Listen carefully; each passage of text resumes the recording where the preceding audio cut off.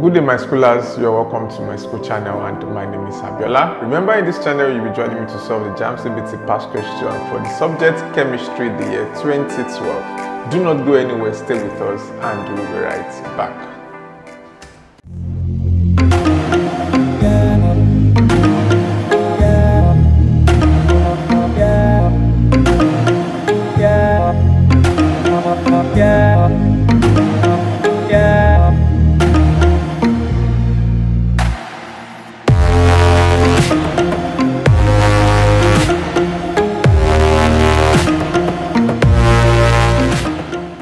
Welcome back to my school channel, and in this video segment we are solving questions 1 to 15. So join me as we start with question 1. Which of the following methods can be used to obtain pure water from a mixture of sand, water, and methanoic acid? So we have to use filtration, okay? Use it to separate insoluble particles from liquids. And we know that sand is not soluble in water. So once the sand is taken away, we have a mixture of water and methanoic acid, and we can separate these two because they are miscible. All right, we can separate these two by distillation, though I don't really give into simple distillation. Okay, other methods of or other forms of distillation can be used. Okay, but based on the options provided, we'll go with filtration at first, then followed by distillation. So option D is the correct option. Question 2. How many atoms are present in 6.0 gram of magnesium? Okay, so typically we know that magnesium should be 24. Okay, 24 grams. But here we are looking at 6 grams. That is 4 places that magnesium has been divided into. Or you can say 24 divided by 6, that is 4. So it has been split into 4. Just to put, okay. So we have the Avogadro's number here as 6.02 times 10 to the power 23. So if 6 of these means this has been split into 4. That means we are definitely going to divide this by 4. Okay, so let's just take away the decimal points. You know, 60 divided by 4 should give you 15. All right, so that means if we are putting back the decimal points, we are looking at 1.5 something. So if I look through the options provided, the option C is the correct option. You can also say that mg of 24 equals to this. Therefore, 6 grams of this equals to X. Then you cross multiply, you get your answer. So option C, 1.51 times 10 to the power 23 is the correct option. 3. 50 cm cube of gas was collected over water at 10 centigrade, 10 Celsius rather, and 765 millimeter mercury. Okay, calculate the volume of the gas at standard temperature pressure if the saturated vapor pressure of water at that temperature, okay, is 5 millimeter mercury. So you just have to take away this. This is for the gas, and this is for the water that is being used. Okay, so that is 765 minus this 5 here. That means 760 millimeter mercury for the gas. So we are going to use the general gas equation, okay, which we have as P1 V1, okay, over T1 equals P2 V2 over T2, or rather over T2. Pardon my errors twice. Okay, so we are looking for V2 from the question. We are told if the saturated vapor pressure of water at 10 degrees Celsius is 5 millimeter mercury, we have to calculate the volume of the gas at STP. So we are looking at V2. All right, so if I'm making V2 the subject of the formula, what we should have is V2, okay, equals P1 V1 T2 over P2 T1. Okay, so we can now fill in the information or the data. We have P1 at 760. Remember 765 minus 5 of water represented there. Then we have the V1 times 50. All right, we have T2, you know, at STP, volume of the gas as STP. That makes 273. Of course, in Kelvin scale. All right, then we have P2. Okay, well, remember at STP, that's of course 760 as well, times T1, the temperature, you know, it's given as 10 degrees Celsius. If we are moving to Kelvin scale, that will be 10 plus 273, that makes 283. Okay, so by the time we'll divide this, if we multiply this and we divide it by this, what we should have is 48.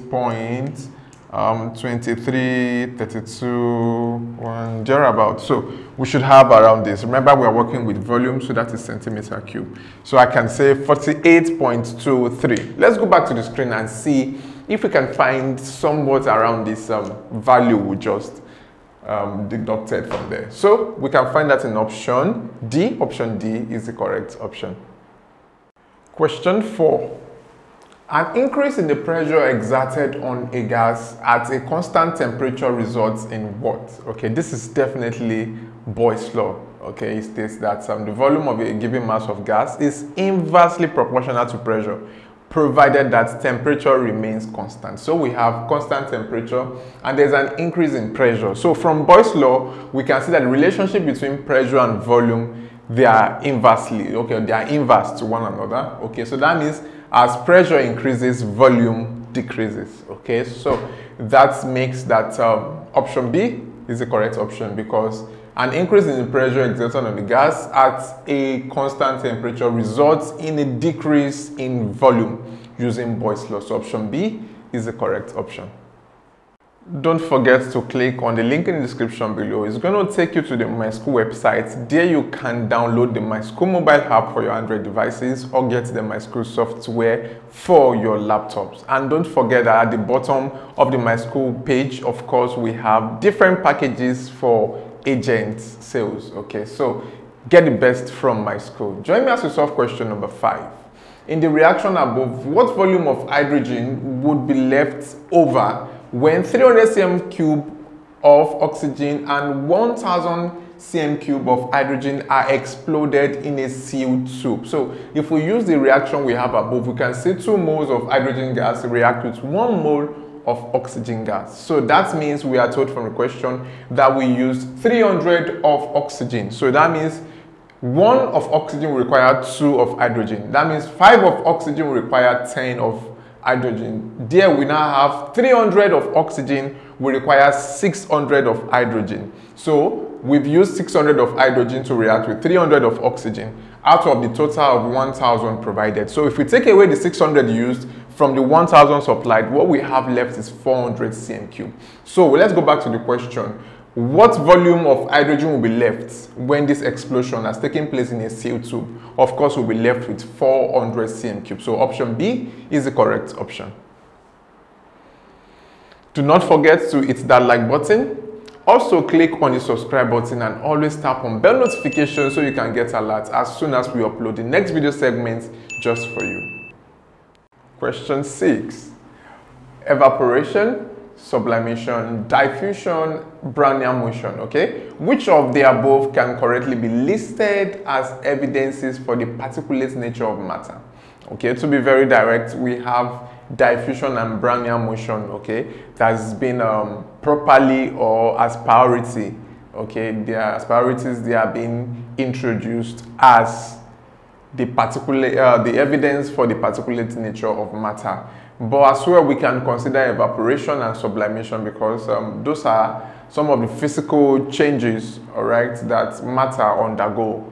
Okay, so based on the options, if we had an option that was provided with just 3 and 4, that would have been the most correct option to go for. Okay, but since we have a presentation, a combination whereby 3 and 4 is made available in option D, so we can go for option D, because evaporation, sublimation, of course, there are physical changes that matter undergo. Okay, but if we want to really go very direct and strictly to what we have presented in our textbooks, we would have gone for diffusion and Brownian motion alone. So we'll go for option D. So option D is the most viable option we have here.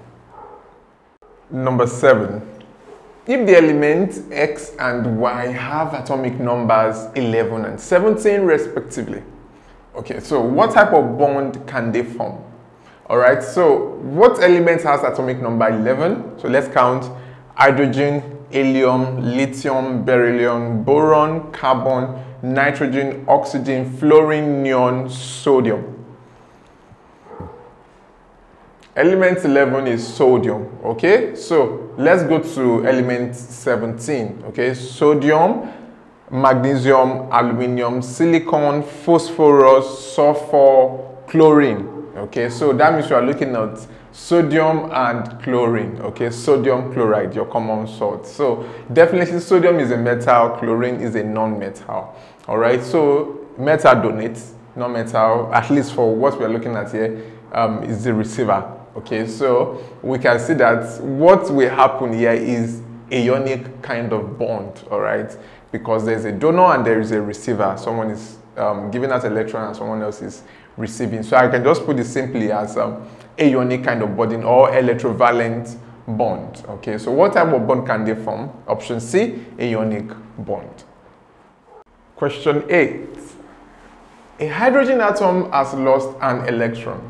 So this atom that has lost an electron contains what? Okay, so when you talk about an hydrogen atom, we know it has the atomic number of 1. Okay, and proton number determines atomic number. And for hydrogen, the atomic mass is 1. Okay, so that tells you that neutron is absent, except you want to consider the other isotopes of hydrogen, deuterium, tritium, and what have you. So coming back to the question, a hydrogen atom which has lost an electron, so it has lost an electron, what it has left is just the proton inside the nucleus and no neutron. So the correct option will be option A, 1 proton only. Question 9. The electronic configuration of magnesium ion is what? So we can see that it has lost 2 electrons.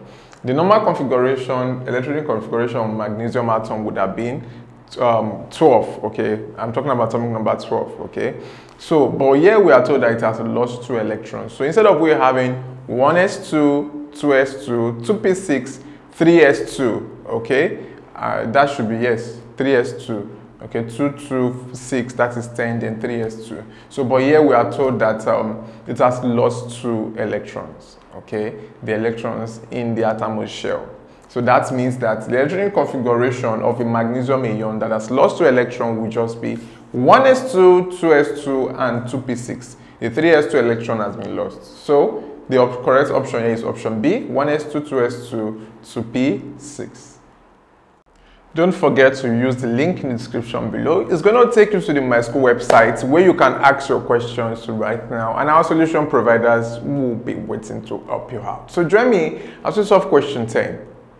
Group 7 elements are what? So what are their characteristics, or what characteristic of group 7 elements can we find to be correct in the options provided? So let's look at option A, monoatomic. That's incorrect. Group 7 elements are diatomic. Okay.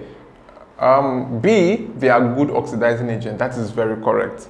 Group 7 elements are good oxidizing agent. You're talking about chlorine, fluorine, talking about halogens. Okay. C, they are highly electropositive. This is incorrect as well. They are strongly electronegative. Okay. Group 7 elements, D, they are electron donors. No. They are good electron acceptors. Okay, for instance, when you look at sodium chloride, all right, sodium donates the 1 electron that the chlorine accepts to become negatively charged and to obey the octet rule. Okay, so we can confirm that they are diatomic, they are good oxidizing agents, they are strongly electronegative, they are electron acceptors. So the correct option here is option B, that group 7 elements are good oxidizing agents. We believe that you may have better steps or explanations in solving any of the questions we've solved so far. Please, we'd like to know. All you need to do is to use that comment section below, indicate the question number and the explanations or the reasonings you'd like to share. Question 11. Which of the following is used to study the arrangement of particles in crystal lattices? Okay, that is, of course, the X-ray. All right, when you look at gamma rays, intense gamma radiation, okay, can be used to destroy cancerous cells, okay, or cancerous growth. All right, so beta particles and gamma rays, okay, you can also use them to control or monitor the thickness of sheet materials, maybe like paper, like plastic, like metals during their production. So the correct option here is option D for X-rays. Question 12.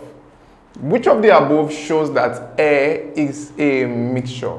Okay, so let's look at statement 1. It has a varied composition from one place to another. That is of course correct. Okay, so statement 2, its constituents can be separated by physical method or physical means. That is of course correct, because air is a mixture, and you remember properties of mixture. Okay, and statement 3, it contains unreactive noble gases or rare gases. These exist as monoatomic molecules, okay, in air. All right, and we can also say something about noble gases. Of course, they roughly about 1% when it comes to composition of air. So we can confirm or say confidently that statement 1, statement 2, and 3, they are all correct. So which of the above shows that air is a mixture? Okay, statement 1 to 3 show that air is a mixture. So option D is the correct option. Question 13. The chemicals used to soften hard water involves the addition of what? Okay, so when you talk about hard water, we have the temporary hard water and the permanent. All right, so the temporary can be removed by just boiling. So when you talk about the permanent hard water, this is due to the presence of calcium and magnesium ion. So how do we remove this calcium and magnesium ion?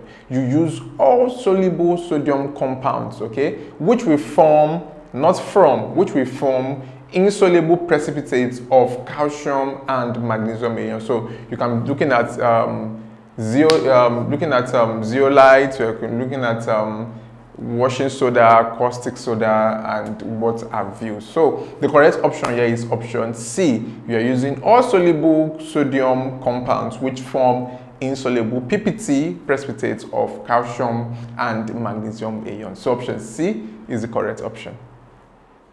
14.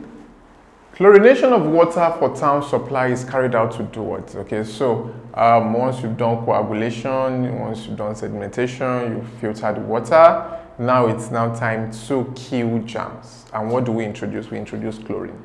Of course, you use this as well in swimming pools. So the correct option here is option B, to remove germs or to kill germs from the water. So option B is the correct option. Question 15. The solubilities of different solutes, okay, in a given solvent can be compared by what? How do you make that comparison? We do that by plotting their solubility curves or several curves on the same axis, plural. Okay, so you're using the same axis and you're plotting their curves on it. So the correct option is option B, by plotting their solubility curves on the same axis. We've come to the end of this video segment, but there are more interesting segments to come. All you need to do is to hit that like button. Also click on the subscribe button and always tap on bell notification for you to get alerts immediately we upload the next video segments just for you.